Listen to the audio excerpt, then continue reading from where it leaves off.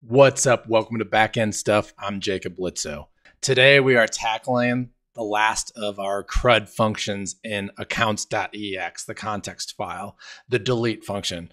As you know, this file includes the key operations: create, read, update, and delete.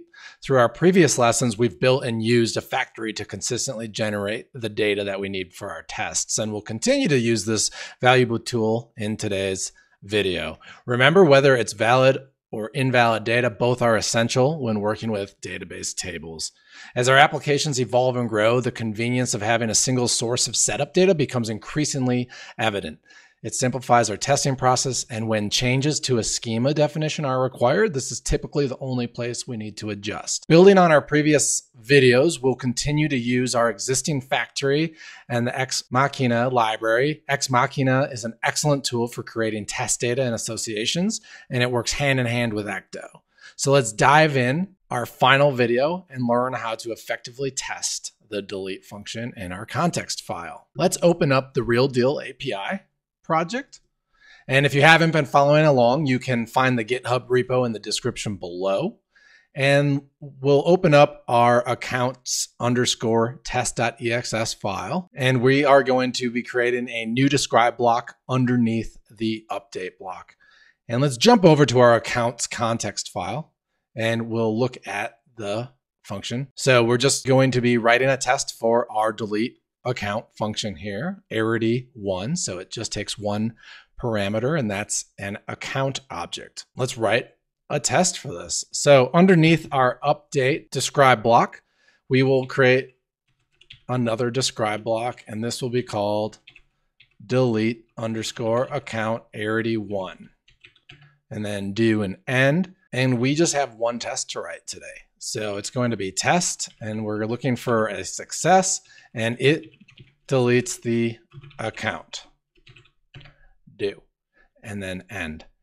So what we need is, just like in our prior videos, we just need to insert an account, and we'll create a variable called account, and we'll use our factory to insert it. So factory.insert, and then colon account and colon account. This atom calls our account_factory function, which returns an account struct. And that's inserted directly into our database.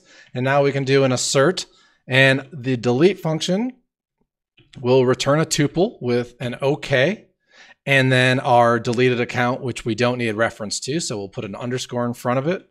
So deleted account, and then close off those curly braces. And now we just call our context file accounts dot and then delete account, and we pass in the account we just inserted into the database. There we go.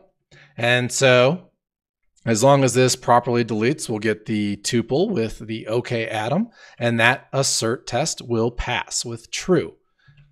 And now we want to use refute, which, if you remember, it will pass if it's false, and we are going to use repo.get, and then we want to pass in, we want our account schema, and then our account we just created, we need to pass in the ID. And so this is going to fail, so that means the refute will be a passing test because this account object is no longer in our table. So let's save that, and now let's pull up our terminal. CD into our project. Mine's in documents, develop BS Real Deal API. And let's just go ahead and make sure our Docker container is running. Mine is. If yours is not, start it. And then let's just do a mixed test. And there we go. Our 16th test just passed. That was pretty easy. I think that was the easiest test that we wrote. For your challenge, I'd like you to create a test for the user's context file for the delete arity1 function using what you learned today. We just learned how to delete data from a database and then verify that it is in fact removed from the database. This might be the quickest video I've ever done. As always, if you need help or want to check out the solutions That GitHub link is in the description below. And if you have more questions or just want to hang out and chat, join my Discord server, backend stuff. That link is in the description as well. If you want to learn how to build scalable, production-ready APIs, hit that subscribe button now. See you next time.